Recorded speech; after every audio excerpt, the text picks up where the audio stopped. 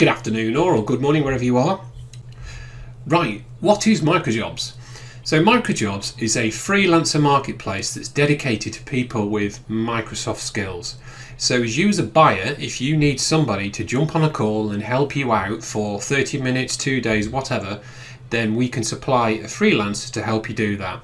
And the idea is like a shopping system where you come on, you look at the existing microjobs that are on there, and if you don't find something you like, you can always contact the freelancer and get a custom job done. Or if you want to go even further and you've got a bit more of a project to build, you can create a project request. So just to reiterate, it's purely for Microsoft skills. So if you go onto sites like a Fiverr or Upwork Freelancer, you're going to find the whole breadth of skills on there. You're not just going to find, you will find some Microsoft stuff, but they're not going to accommodate and treat Microsoft like a first-class citizen. They're going to show you plumbers, electricians, graphic designers, cooks, anything you can think of. And so we wanted to specifically dedicate it to Microsoft. So that leads us on now. Why did we actually build MicroJobs? What was the purpose? Because it's taken us a load of time to build, and you might think we're a bit mad for doing it, but we had really good reasons for doing it, and we're still really confident it's going to be a platform that's going to be really useful for you going forward. So the first reason we did is we needed it. We needed a SharePoint expert about 4 years ago. As an aside, we have a product called Dockery for SharePoint, which works with SharePoint on premises. And I think we were running a conference at the same time. I think it was one of our global conferences, and the team was just rammed. And we needed somebody to get a release out of Dockery fast. So I popped a message, I think it was on LinkedIn, I just stuck it on Facebook. And we got a few, not many, but we got a few replies.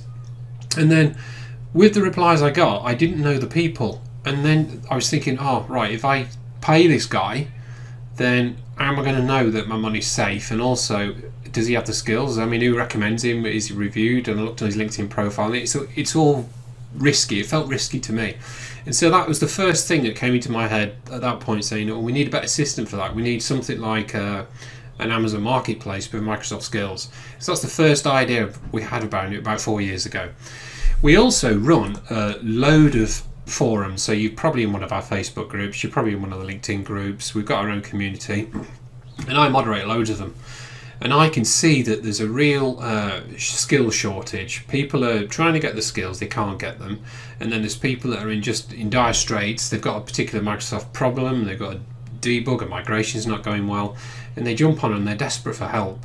And what I wanted to do is build a system where you don't just take somebody on for 6 months, you just might need 1 hour to get an expert on a call and say, look, oh, my migration's broken, can you help? And so we built it for that reason as well. And then the next reason is Microsoft, when they released Office 365 and Azure, I think it's changed the way we work massively. So before that, you'd have big products like SharePoint, they'd install it, you'd install it, and then your staff would go on a training course and they'd be good with those skills for 3 years. Sure, you had things like service packs that would update the features of that particular product, but generally your staff are good for 3 to 4 years.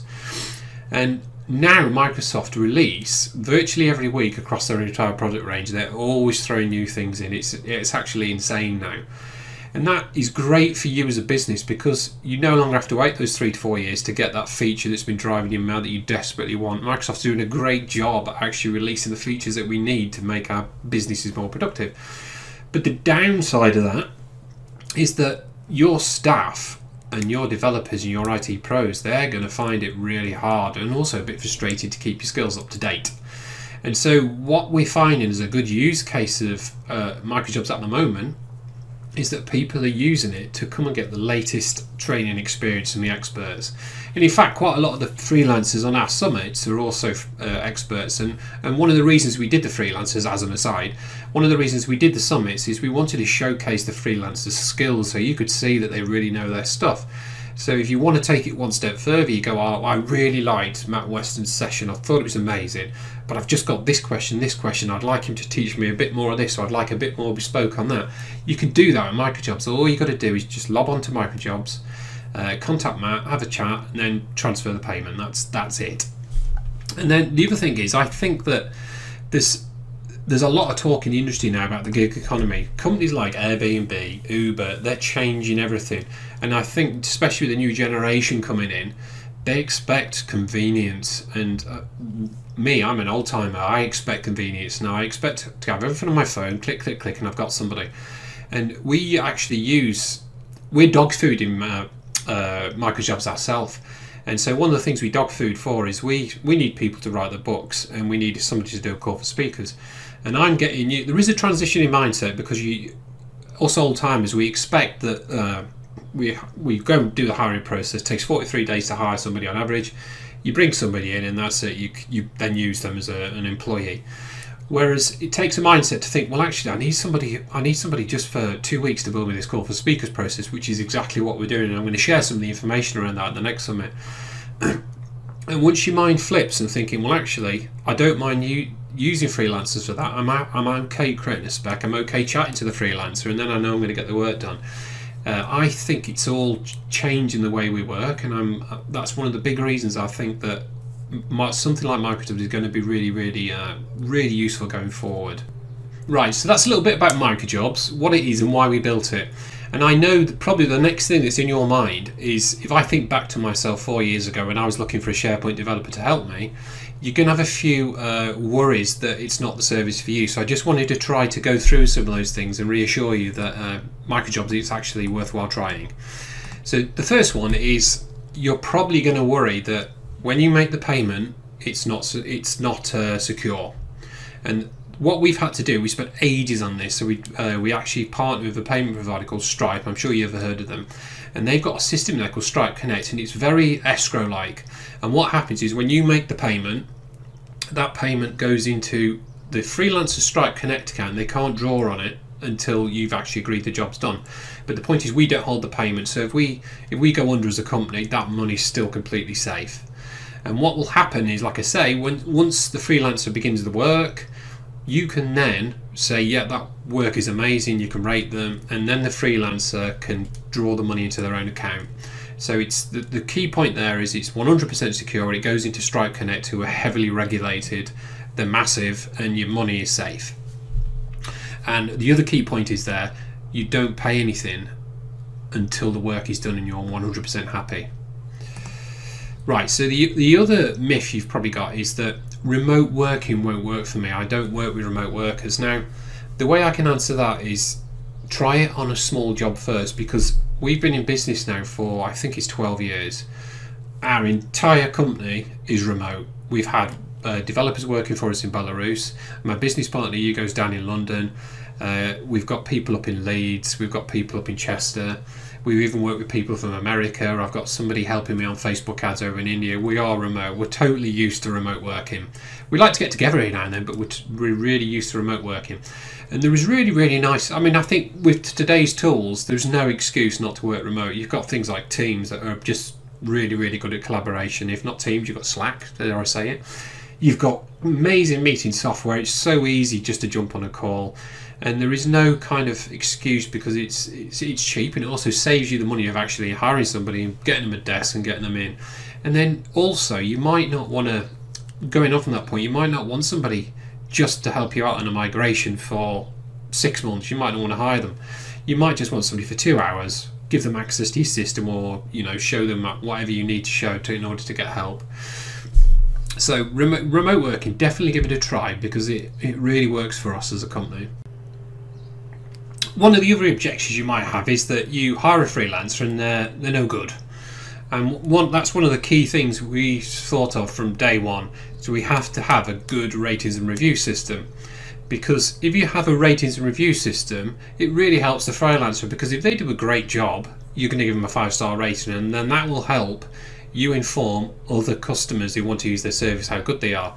And it also means that if they do a bad job, they're going to get 1 star, that's like the death knell for kind of marketplaces like ours. Because how many times do we look at the reviews on Amazon when we go and buy a book? If you get 90% reviews 5 stars on a particular product, you're going to buy it.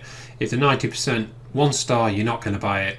And so reviews and ratings allow us for you to share your experiences of other potential buyers, but also for you to learn how other buyers that have gone before you have interacted with that freelancer. And then from the freelancer's point of view, they can rate you as a buyer, which also helps other freelancers who you might want to work with work out how cool you are to work with. So we've got both sides of the ratings, and we feel that that's one thing that's really going to help the platform moving forward. Anyway, I hope that's given you some insight into what MicroJobs is, why we built it, and also covered off some of the worries and objections you might have about trying to use a service like ours. So for the remainder, I want to stop boring you with PowerPoint and just dive into what the experience is like as a buyer. So as you can see, I've gone through the process of logging in now. So I'm now on as Mark J4, I'm a buyer, but I'm actually also a freelancer. So there is some extra options on here if you're just a buyer that you won't be interested in. If you're interested in freelancing, then definitely take note. So the first experience, let's go to the home page, is we showcase some of the MicroJobs, and they're usually the latest, or they're recommended to you. So for example, if I wanted to go into Marcel's job, you can see that it's kind of a templated small job that you might want to buy. So if I wanted to have Marcel as my Office 365 mentor for 4 hours, then I'd read the job description and I'd be off and running, boom, I'd just buy there, and then you'd be into the payment screen, and we'd then take the money, put it into Stripe Connect, then you'd be sent to a transaction screen where we can chat with Marcel and you'd agree when the work was going to start. But probably more often than not, and some of the behaviour we're seeing, there is actually another way. So if you liked this job and perhaps you wanted Office 365 and you were wondering whether Marcel knew anything about Teams and maybe you wanted 6 hours, what you do in that situation, you'd request a custom MicroJob. And that's really simple. So all you do is you'd say, hi Marcel, do you do Teams as well? You'd obviously put a lot more description on that, and then you'd click submit request, and then what Marcel will do is saying, yeah Mark, sure I do Teams, I can definitely do that, and here's a revised quote. And then you'd see in the transaction screen it's now $600 because he wants to do Teams, or he might do it for 500, who knows, and you just accept it, and then you're into the transaction just as if you'd bought that 500. There is several ways you can connect with the user. So for example, if I go onto Marcel's profile screen, you can see all the jobs he offers, and I could do request custom job there, so it's the same thing. Now what we're also seeing on the platform is people want to use MicroJobs for slightly longer pieces of work, and so if it's completely bespoke and you can't find a freelancer that fits the bill and you would like to invite for tenders, or people to bid on your job, sorry, what you do is you request a job. And so obviously you'd say something along the lines of, I want help with SharePoint development to build a web part for our product DocRead.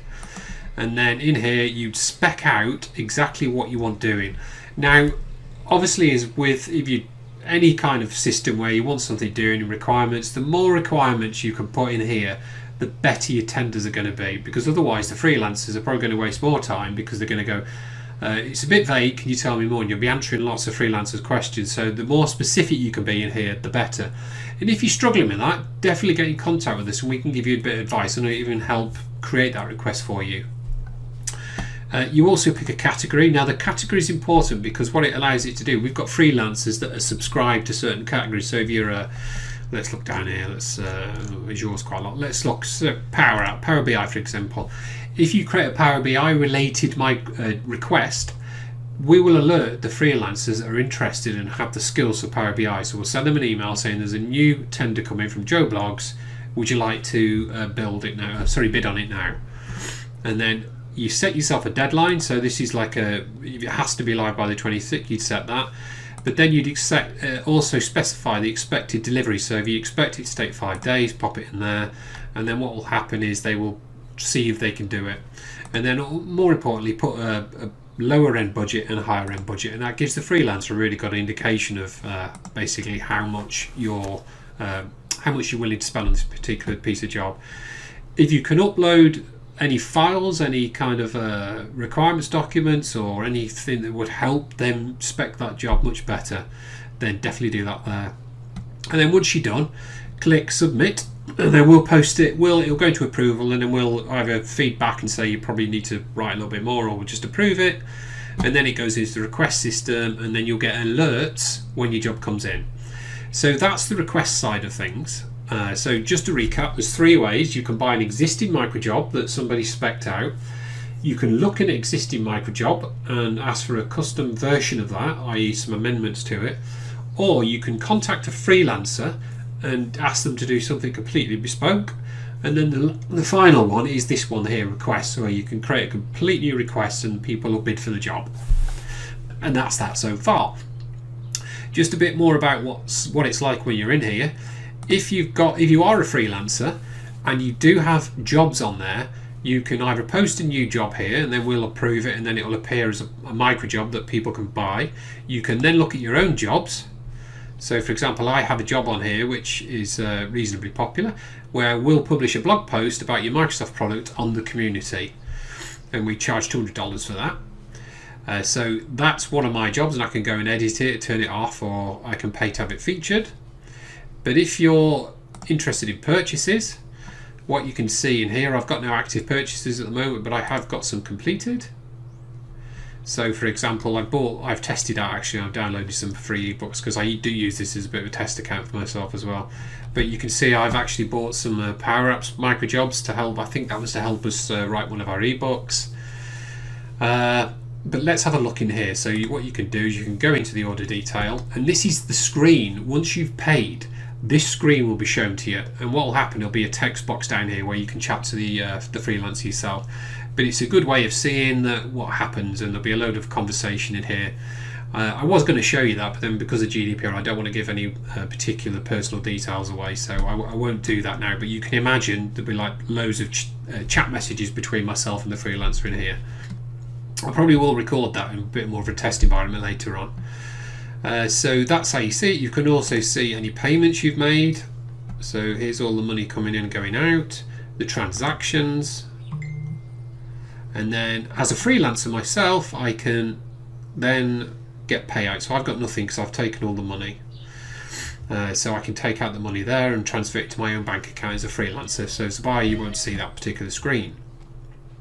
You can also do things like, because there's a lot of microjobs on here now, and you might actually be in the state where you're thinking, oh, well, I'm quite interested in quite a few of these. So what you could do is you can go on to Matt W's job, and you can say, I like that one. And then when you go back into here and look at my favorites, you can then see all your favorites there. So it's a nice way of organizing your kind of jobs that you're probably interested in purchasing down the line. There's an alerting system, so when something happens as either a buyer or freelancer, we alert you, and you get messages here which you can then see and go and act on yourselves. There's also an inbox, so you can see that. But yes, there's an inbox of all of the messages I've got. So that's a way to manage your messages on the system effectively. And then you can see all the reviews and feedback. I don't have any at the moment, I don't think. I've got none pending, and I don't have any. Oh, I do have some assigned to me. Oh, thank you, Fraser, with 5 stars. So that's how you can see all your feedback there. And the feedback's really important, like I mentioned before, because it's the thing that actually shows the buyer how good the freelancer is. So if you get lots of 5 stars, you're going to do well. If you get lots of 1 stars, then you're not going to do so well. And the same goes for a buyer as well, because it works both ways. That's all I wanted to show there. So start small, see if you like it, see if you can work with some of the freelancers, and then I guarantee you once you get really involved with the freelancer and they do good value for you, you'll be using them for months and months and months, because it's happened to us. So that's all. Thank you very much for listening. It's over and out from me. Bye bye.